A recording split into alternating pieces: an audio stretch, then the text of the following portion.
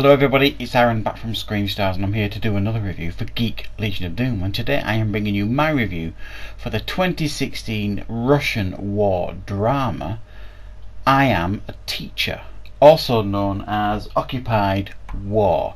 And this is a film, and I'm probably going to butcher this name, but I'm going to try. It's directed by Sergei Mokritsky. And I'm not going to try and pronounce the actors' names here because I'm just going to butcher them terribly. And like I mentioned, this is a Russian language film with English subtitles. If you're not into that sort of film, then you probably won't be into this. However, this is a film that's set during the Second World War in a European occupied country that has been occupied by the Germans. They're reasonably passive. And the local villagers have just kind of learnt to live with them. However, there is the captain of the Nazis has taken a particular interest in Pavel's soon-to-be wife, Anna, which worries Pavel greatly, who is the local teacher. He thinks it's his calling in life to teach the local children. He doesn't care who occupies, he will still teach whoever is the occupied force, if you like, so he doesn't care. He's quite passive about it, he's not that fussed. However, there is word given to the Germans that there is a Russian paratrooper been spotted in the hills, and they are intent on finding them. However, this Russian paratrooper finds Pavel, the teacher, before anybody else, and they kind of make a pact together that Pavel, the teacher, will help this Russian sniper take out his targets because it will benefit them both. And that's essentially the story that we get here. There are other things going on. There is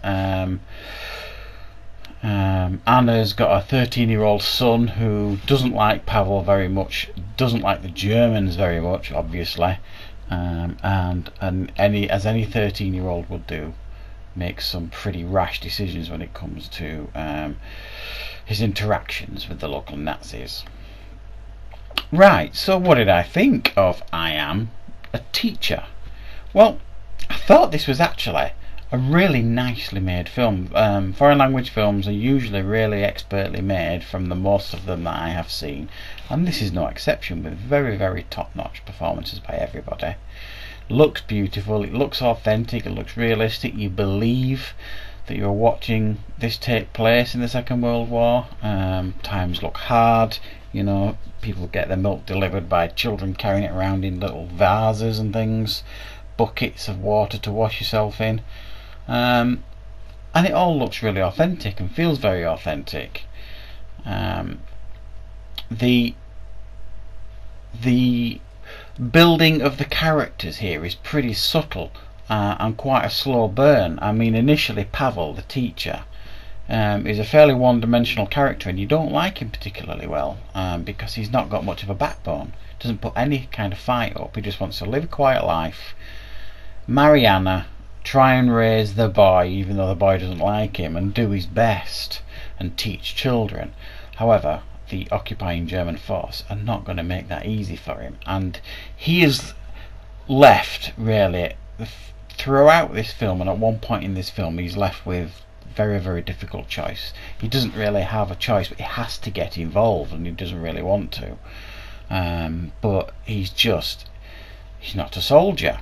He's not built for that sort of thing, so he has to do some difficult things in this film to try and protect his family, and that's the pull here. It's almost watching this character evolve from what he was to kind of what he becomes. He has to become everything he kind of hates to save those that he cares about to some degree, but getting from A to B is quite a transformation and I really enjoyed the character development for this character. It really worked very, very well, because initially you don't like him, and there are a few points in this film he really frustrates you in some of his actions. The German officers and stuff do what German officers do, you know, make you not like them. And yeah, I've got to say I was suitably impressed with this film. I don't think it's for everyone. It is quite a slow burn, and it's not what you would call, brutal. You watch some Second World War films and they can be overly brutal, or really vicious and shocking, and it's not like that. It's fairly subtle in its approach for the most part, but the story grabs you and grabs your interest, and it looks nice as well. It's been directed very, very well. It looks very pretty. The cinematography is really pretty to look at. And like I said before, the performances are all believable. I believed every single character in this film, that they were supposed to be. So I'm going to give it a 7 out of 10. It's a very well made film. I enjoyed the story, and I enjoyed the outcome at the end of the story as well. So yeah, I hope you enjoyed this review. Thank you very much for watching, everybody, and of course we'll see you next time for another review on Geek Legion of Doom. Thanks for watching.